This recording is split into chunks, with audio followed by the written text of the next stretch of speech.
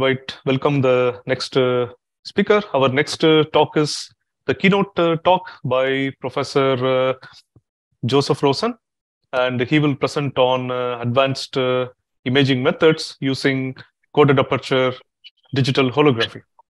And before we start, so let us know more about the biography of Professor Joseph Rosen. So Professor Joseph Rosen is also my postdoctoral advisor, so I'm really glad that he's here now. He's from Ben-Gurion University of the Negev, and he's currently visiting us at University of Tartu.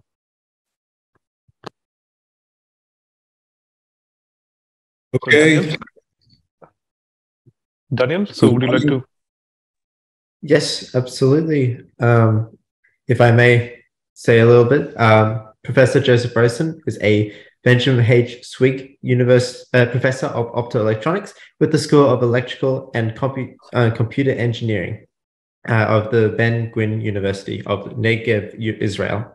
He received his BSc, MSc, and DSc degrees in electrical engineering from the Technion in Israel Institute of Technology in 1984, 1987, and 1992, respectively. He is a fellow of OPTICA, which is formerly the Optical Society of America, and the International Society of Optical Engineering. His research interests include digital holography, optical microscopy, diffractive optics, interferometry, statistical optics, biomedical optics, optical computing, and imaging and image processing. He has co-authored more than 250 book chapters, scientific journal articles, patents, and conference publications.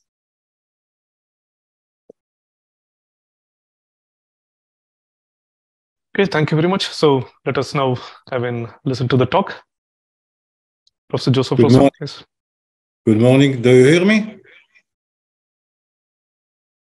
Yes. And do you see my presentation?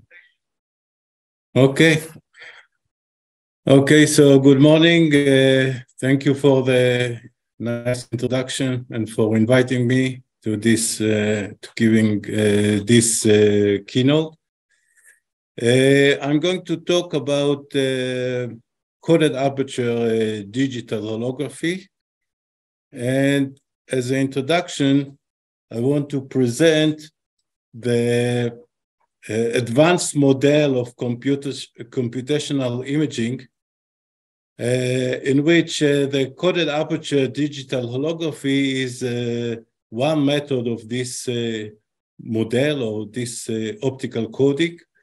So in this model, people introduce a mask in an optical imaging system, shown here as this camera, but it can be a microscope or telescope or any imaging system.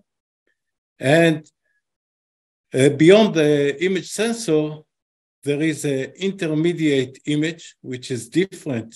It's not the exact replica of the scene. And this intermediate image is processed by the computer, and the output is shown here. And it has features that are superior in comparison to the imaging system without the optical coding. And the goals of this advanced model are shown here in these four arrows. We want to improve or extend the information dimension. For instance, to go from 2D image to 3D image, or from intensity image to phase image. And people want to improve the resolution, and there are three types of resolution: spectral resolution, when people want to resolve the finest spectral line; temporal resolution, when we try to minimize the exposure time; and spatial resolution, when people try to resolve as finest detail from the image. And today I'm going to talk mainly on extending the information dimension and on improving the spatial resolution. And in this slide, we see the historical, the history of holography for imaging. So it is divided to 4 quarters. We have coherent and incoherent illumination of the observed objects. And we have optical hologram and digital hologram. Optical hologram is reconstructed optically, where a digital hologram is reconstructed by a computer. And the history started with a Gabor hologram, shown here. The reconstruction, the recording setup.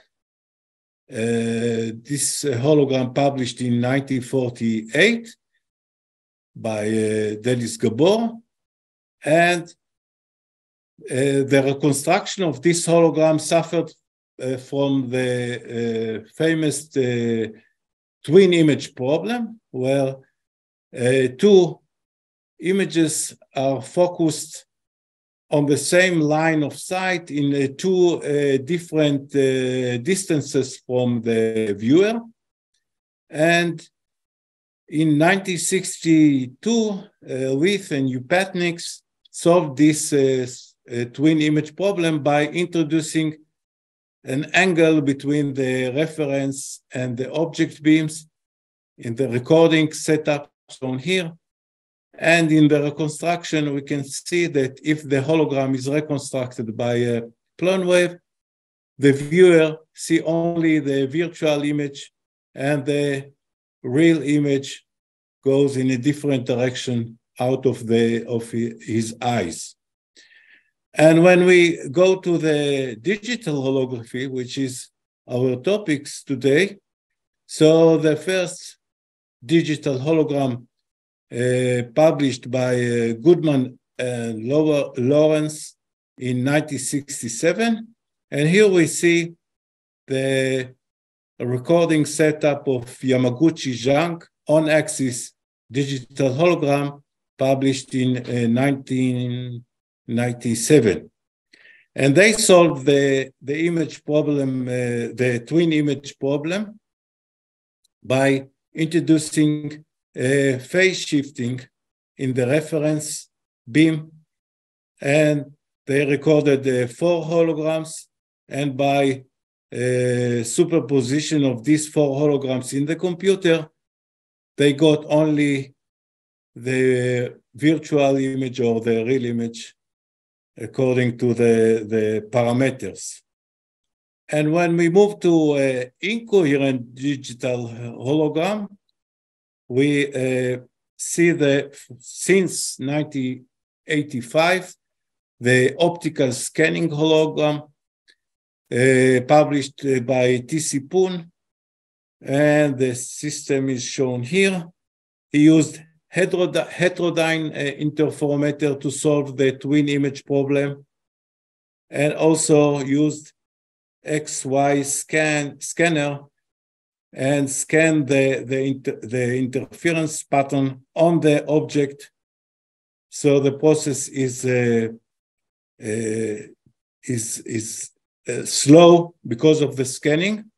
And our contribution started in 2007 by proposing a Fresnel incoherent correlation hologram, Finch. And this hologram was without any scanning, and it was a integration of 2 ideas: the self-reference hologram proposed by Stroke and Restrick in 1965, and the phase shifting of Yamaguchi-Zhang. So let's start with Finch, and I jump to 2013, when we introduced the first Finch fluorescence microscope, shown here. And we have here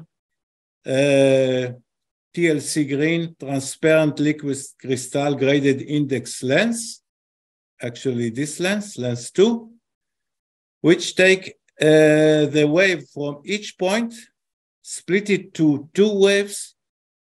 One orthogonal polarization is focused before the camera 1 in the red line, and the other orthogonal polarization is focused beyond the hologram. And since these 2 waves are originated from the same point, they are mutual coherent, and we get interference on the camera 1.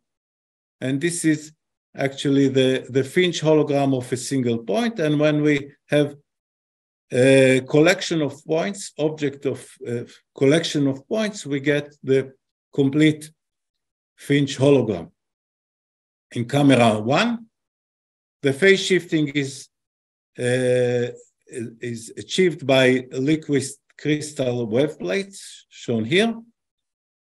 And in camera 2, we get a wide field regular image of a microscope. In camera 1, we get the Finch hologram. So let's see the results. Here we see a wide field image recorded in camera 2. And we can see one particle in focus, here number 1. And to see the other particle, we have to move the objective mechanically. But when we take the hologram in camera 1, in the computer, by changing the Z parameter in the Fresnel back propagation integral, we can see particle 1 in focus, number 2 in focus in the other image, and number 3 in focus in the third image. And also, we discovered the resolution of Finch is better by 50% than the resolution of the wide field image. And we can see it here in the visibility across one of the finest grating shown here. And the visibility of Finch is better. And the reason for that is that Finch violates the Lagrange invariant. And so I don't have time to explain it here, but I can explain it later in the question session. And okay, so if we move to 2014, to the regular Finch shown here, we see here the 2 images of Finch.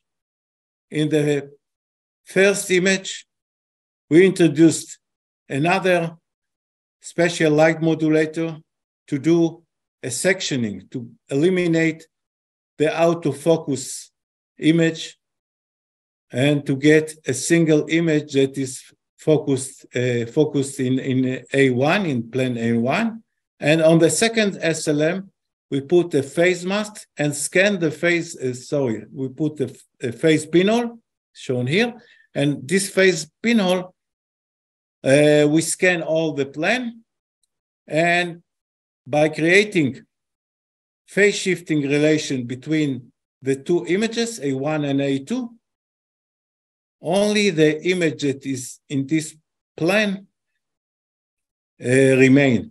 The images before the plane and beyond the plane are eliminated from the final image. The phase pinhole is only effective on one orthogonal polarization, and the other orthogonal polarization is not affected by the phase pinhole, and we get from this beam, we get the other image. So the results of this project, we see here a regular Finch. When the 16 is in focus, we still see noise from the the object 18, and here the object 18 is in focus, and we get noise from the object 16. But after the scanning of the second SLM, only the 16 remains in focus, and here only 18 remains in focus. And by that, we can achieve sectioning and not just regular holography reconstruction. We move to the next project in 2016 and 2017. We generalized the phase mask. Instead of displaying a diffractive spherical lens, like in the case of Finch, we put 3 random phase masks on the SLM, and one orthogonal polarization is affected by the random phase mask and give us the chaotic random wavefront, the red one, and the other orthogonal polarization gives the plane wave, the blue wavefront of a plane wave, and the interference between them give us the hologram of a coded aperture correlation holography. But in 2017, we discovered that to do 3-dimensional imaging, we don't need the interference between 2 waves. We can just use one wave and still store the 3-dimensional information of the object. We also discovered later that we can do it with a single exposure and single coded phase mask by using a nonlinear reconstruction. So let's see the process. Here we see the process of interference-less coded aperture correlation hologram. In the first step, we do a system calibration. We take one phase mask and create point response library or library of point spread functions. So we move one point along the z-axis, and we start collecting the library of the point responses. And now with this library, we are ready to take, in the second step, we are ready to record the object hologram, one exposure of an object, of a multiplane object, with the same phase mask that we did the calibration. And the third step is image reconstruction in the computer. We take the object hologram and cross-correlate it with all the members of the library, of the point response library. So in the first member, we don't get anything, but in the second member, we get one of the objects. So we know this object is located in the distance corresponding to the second member of the library and so on. And we also reconstruct the second object.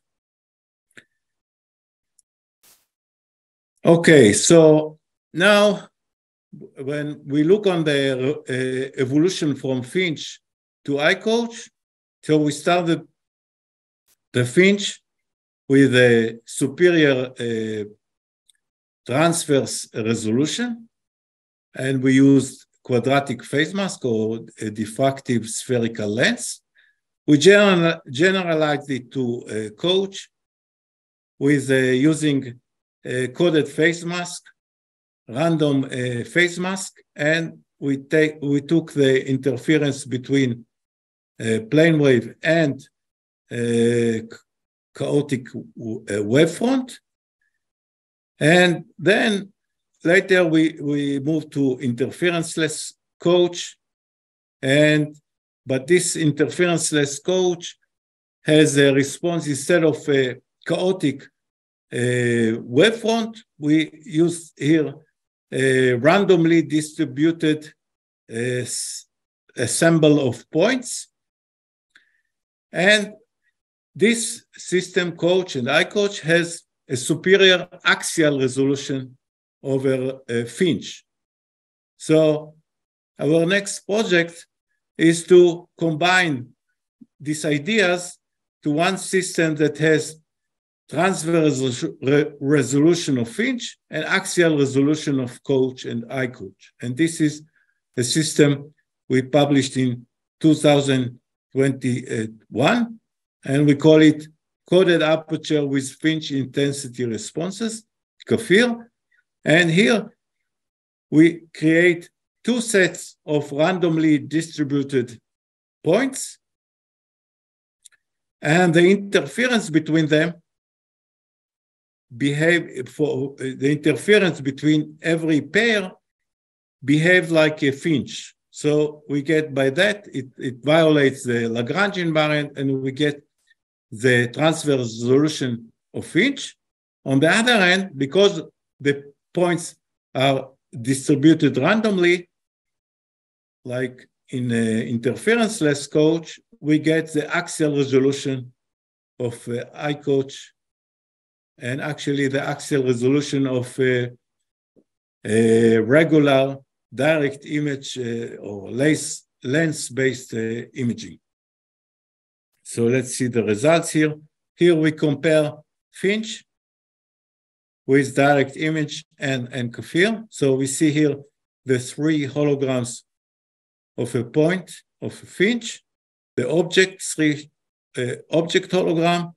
After the superposition in the computer, we get a hologram of a point, hologram of an object. And here we see the point holograms of CIPHR with three values of phase, and the three hologram of the object of CIPHR. Again, the complex valued hologram after the superposition of a point and the object. And here are the three reconstruction: direct image, CIPHR, and Finch. And we can see that Finch and CIPHR have better visibility of the grating than direct image. We can see it here in this graph, cross-section along the grating. Direct image is the blue line, and it has less visibility than the red and green. The red is Finch, the green is CIPHR, and they have better visibility. And the axial resolution is measured by point response along the Z direction. In case Finch is wider than the other two methods, CIPHR and direct imaging.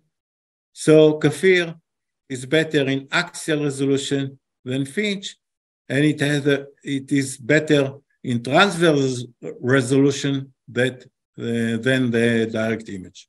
And here we see a reconstruction of two images. The gap between them is 10 millimeters. The 23 is in focus, and the outer focus is stronger in Finch than in direct imaging and in CIPHR. And when the other image, the 20, is in focus, again, the outer focus of Finch is stronger than in the case of direct imaging and CIPHR. So the next project is something beyond the simple imaging. We call it depth of field engineering. We have subvolumes, in this example, 2 subvolumes, and we want separately or simultaneously to image in focus all the objects that are in these two subvolumes. And we also want, in case they are overlap each other, to be able to separate them transversely and see each one or together, but without any overlap. So we add to this, to over the regular coded phase mask that we used before, we add here radial quartic phase function. The expression is given here. R is in power of 4.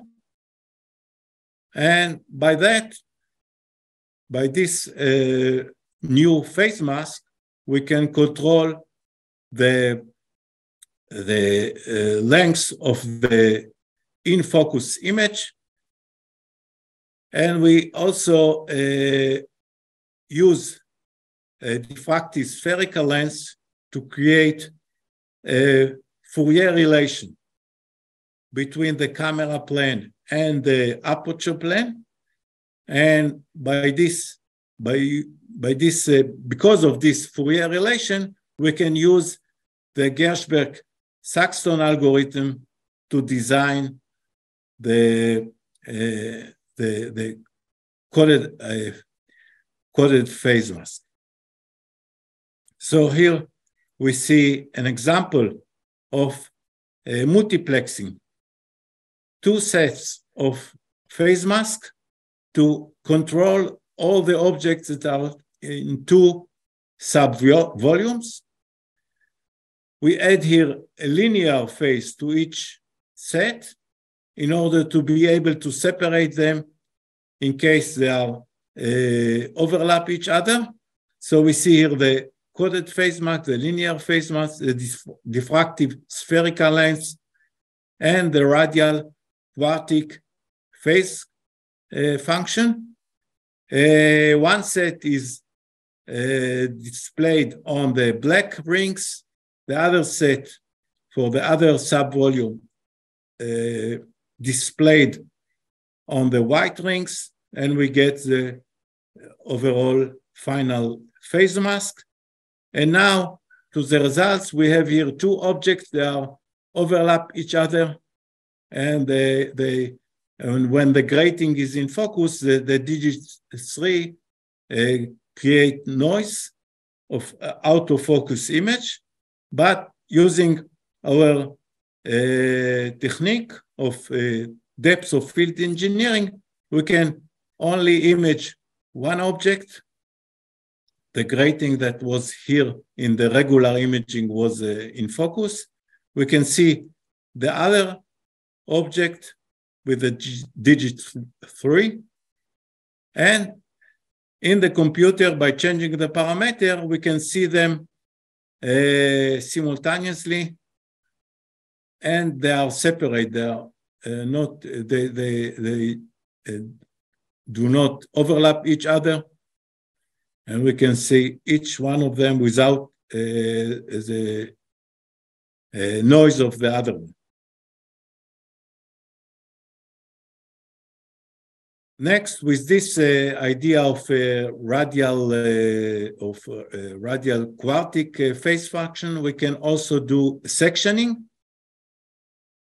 So here, by the phase mask, we create, instead of a regular focusing of a lens space system, we create here a long focusing line, and we tilt it by an angle of theta. So we have here two parameters: the length of the focusing spot, and we call it intensity rod. So we have two parameters to control: the length of the rod and the tilt of the rod, and we multiplex several such intensity rods, each one with a different angle. And now, with this point response, when we have a second point, in a different axial position, all the set of the point response moves forward. So now when we put image sensor between these two sets, we get two sets of points that we can distinguish between them. They create a different pattern, and by a cross correlation, we can see only the black point or only the gray points. And when we have a complete image in the location of the three, we can cross correlate the response and extract only the digit 3 and eliminate the response of 1, or we can extract the 1 and eliminate the 3, because each one create a different point spread function then and can be distinguished by the cross correlation. So here we see an example. Here we have a regular lens-based imaging. When 3 is in focus, we get hollow from the digit 1, but with our method of sectioning, we can reduce the noise of the out of focus imaging. Here we extract the digit 3, and here we extract the digit 1. And also another example with partial occlusion and regular based imaging, we still see a strong noise from the out of focus image, but with our method, we reduce the noise and see digit 3 here and the grating here. So the next project from 2020, we can use coded phase, coded correlation or coach, coded aperture correlation holography to do quantitative phase imaging. And for that, we display on the SLM the same coded phase mask that we saw before and add a reference plane wave in a tilt of theta to record off-axis hologram. And here we see the hologram. In the computer, we remove the grating that we get on the off-axis hologram, and we get the image multiplex on the point responses. And after the cross correlation, we get a phase image of the resolution chart.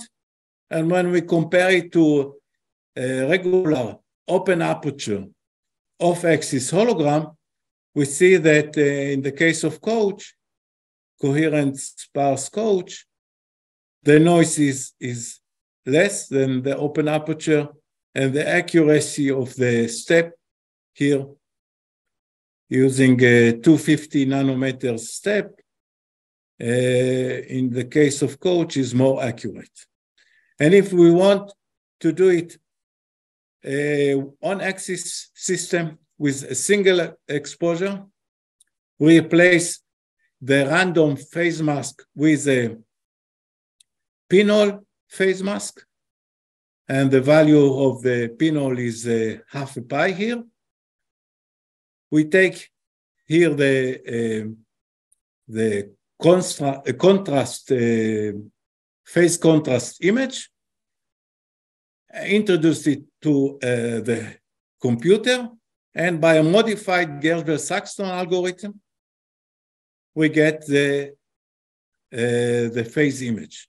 The constraints of the algorithm in this side is the measured intensity pattern. The constraints in the objects plane is the phase,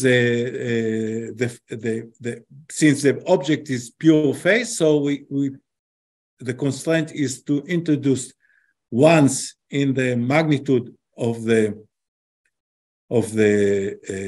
function in the object side, and the jump from the object and to the image plane goes through the correlation with the filter of the half a pi phase pinhole that we put here in the algorithm.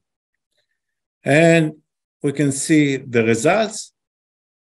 In the first line, we see the phase contrast input image of a 150 nanometer resolution chart and 250 nanometer step resolution chart. And after the algorithm finish, we get the phase image. And here we have another example of polystyrene microspheres. And in E, we see what happens if we don't use the phase pinhole. We don't get anything useful. And here we see the results in comparison to open aperture hologram. And in the case of the 150 nanometer, our method is closer than the hologram. And also in the case of the microspheres, of the phase microspheres. And also the noise is reduced by 3 orders of magnitudes after 10 iterations. So it's a relatively fast algorithm.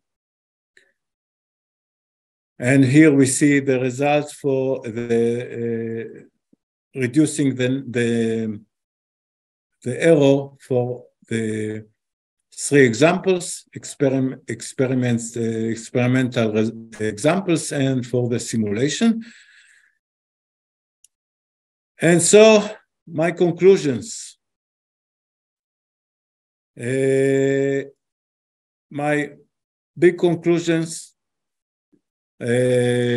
after all this journey of since the Finch through the coach and all the other advanced projects is that we have to stay open-minded to many ideas from different fields, and we have to know how to connect these ideas and to make them useful for our needs.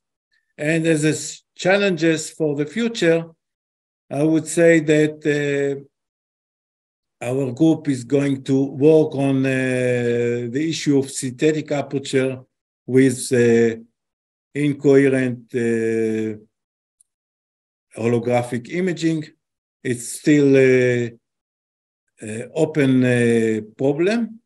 And also, we intend to improve the sectioning and tomography and to find new ways to do imaging through a scattering medium.